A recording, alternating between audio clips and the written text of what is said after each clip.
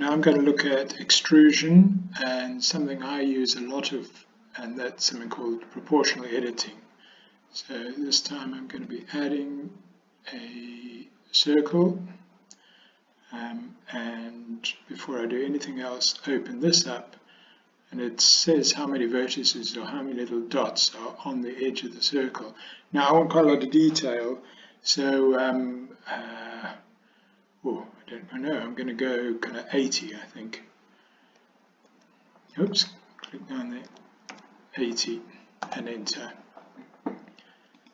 Now when that's selected and I go into editing mode or tab, I've got many more vertices.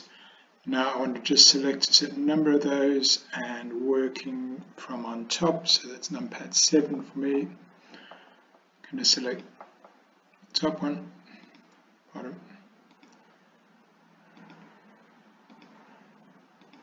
eight selections.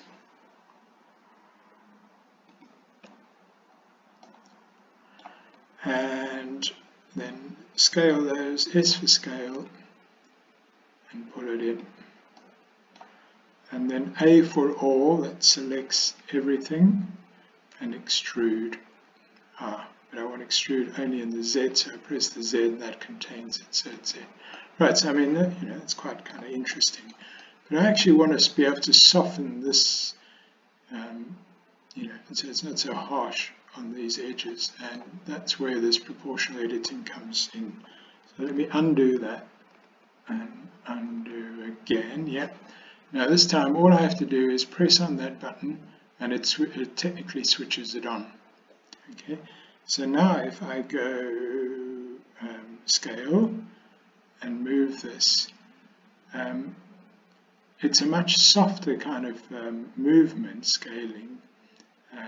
Or whatever, even if you're grabbing it would be softer, and it is controlled by the size of the circle. So you can see as I'm turning the mouse wheel, as it gets the white circle gets smaller, then the influence of the proportional editing also gets smaller. So you can do something much softer like that. And so when that is everything selected, A for all, extrusion, and in the Z direction, you've got something that's a lot sort of more rounded and flowing. Okay. But now say you actually want this in here sharp, but you want this rounded. You can change the shape of the influence that the proportional editing has. So once again, let's just undo and undo once more. And now, I tend to use the smooth most of the time, but I'm going to actually go to sharp this time. So again, scale and move that in, and you can see it's now got a sharp aspect to here and then rounded over there. So I'm happy with that.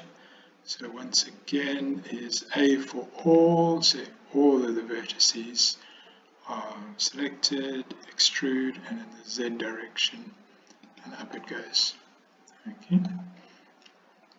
Right, so now I think I'm going to look face onto that, so numpad 1, because I want to work out sort of what height I want.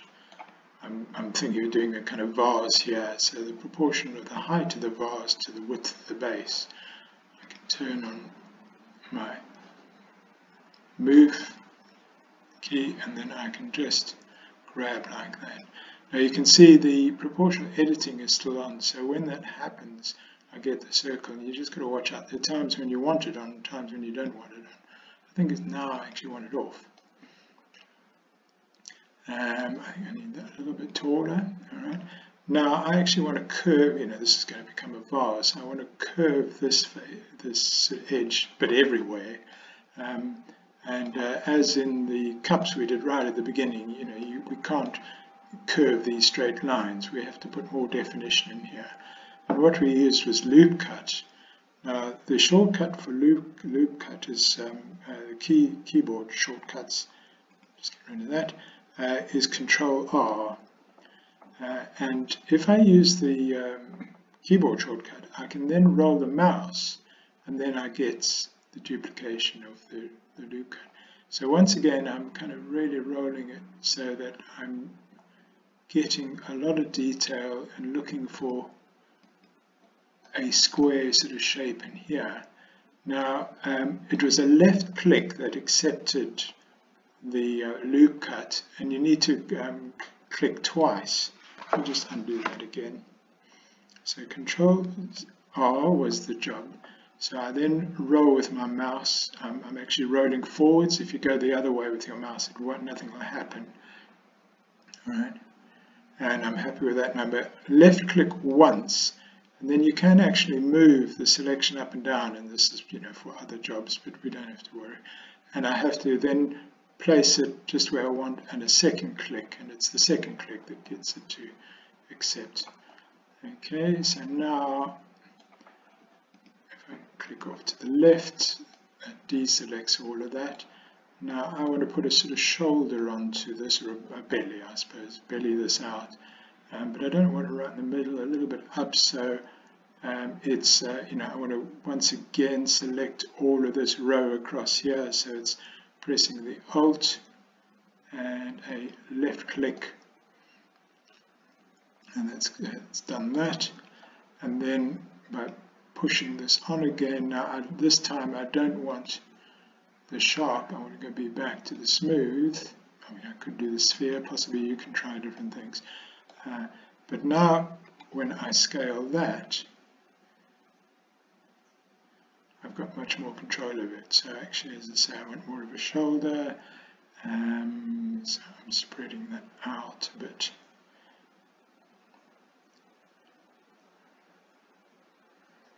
Something like that. Actually, something to watch out there, that it does vary as to whether you're doing in the Z direction. Obviously here I scaled it in all directions, and you can see the gaps down the bottom here are still quite square, where up here it's got a bit oblong. So I'm just going to undo that. So my scale, and not in the Z direction, so that's Shift Z. So you can see it's only in the XY direction, and then that's a bit more subtle, I think. Okay, and possibly bring the top in a bit. Okay, and scale the top. So I'll reduce the wheel a bit now because I don't want it to come in quite as much.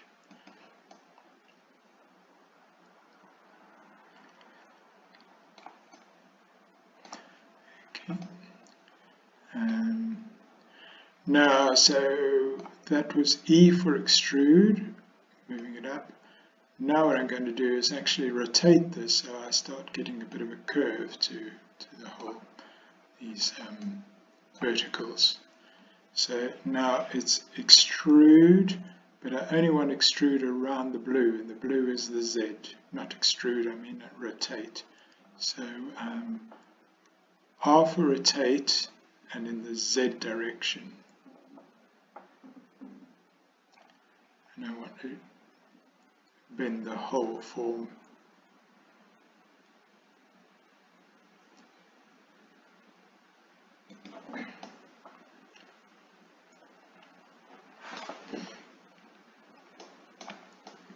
Right, so we've done extrusion, we've done proportional editing, and now we've done a bit of rotate.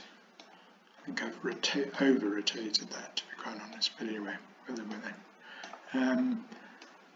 Now I want to put a bit of a neck onto this, and then probably a bit of a lip onto that, so I can extrude again, extrude, and in the Z direction, and then extrude, and then the Z direction again. But I want to get a bit of a curve to this, so I'm going to loop cut that. So that was the Control R again, and my wheel a couple of times. Now I can select just the very top, and this time I'm going to try more of the sphere shape, I think, and scale this Now you can see the wheel is huge, in which case it's affecting the whole form, and all I want to do is affect just the very rim of it.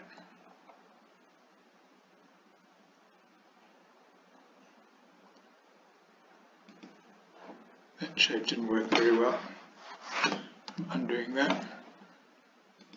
I'll go back to normal smooth.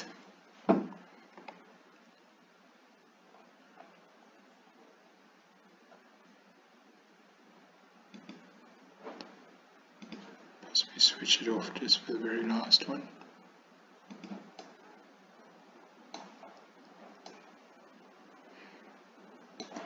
Okay, so back into, oops, where are we? Tab back into where are we? Object mode, and then you need to scale this to what you're happy with. But a power of kind of working on computers like this is to be able to actually edit and change and do a number of kind of iterations of a piece. So having selected that, it's Shift D to duplicate it and enter, and let's just switch this on. And so I've got a copy over there, Shift D, duplicate, enter, and then move that one over there.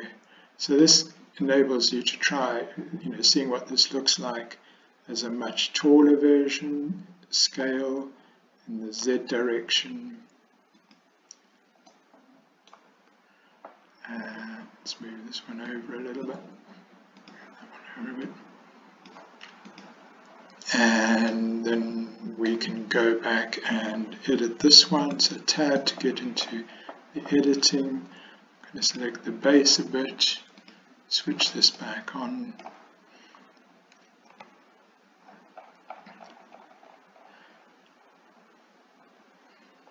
Not in the Z direction, there we are.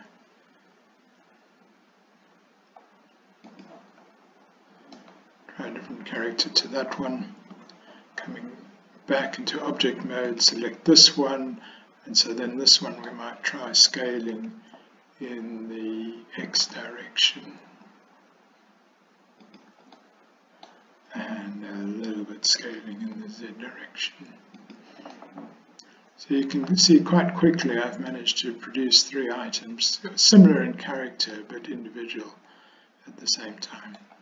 At the moment we look at these and they're very kind of faceted. You might like the facet quality, but we can also smooth this out quite a lot. And so this is introducing a new area within the kind of layout of the Blender program. I'm just going to select the middle one here, and what we want to do is go for the modifiers. And so down the side here are a whole lot more tools, but it's the spanner we're after. So the spanner is called modifiers. Okay. So I clicked on, there's a whole lot of things here, clicked on the spanner, and then I get the modifiers, and in the modifiers, the drop down, and there's one called subdivision surface, and that's what we're after. So once again, a whole mass of tools here, there's a lifetime within this modeling program, but anyway, subdivision is what we're after.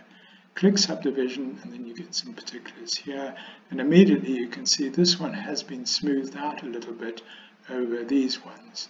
So it's been, all of the faces have been subdivided by 1. So then we can actually click over here, 1, and we click 2, and you can see it's got even smoother now. So I'm happy with that, and I could go and do the other ones as well, or any other object you've got on Blender can be subdivided and smoothed like this. Now this remains live, it can always be switched off, or if I go into edit this, you can see in the edit mode it's still the kind of the coarse mesh, but underlying that is this very fine mesh in the finish. If I'm happy with that, is then this little drop down next to the camera image. Don't ask me what the camera image is. Anyway, a little drop down there, and it's apply. So now if I'm happy with my modifier I've put on, I can apply it, it goes away there, and now if I go into edit mode, you can see it is fixed like that, and now each one of these, sort of vertices, edges, and faces become what you'll need to then edit. Right, so that's the first modifier that we've introduced. It's the spanner and the modifier, and the abbreviation is subsurf, but subdivision surface, to give you the smooth result.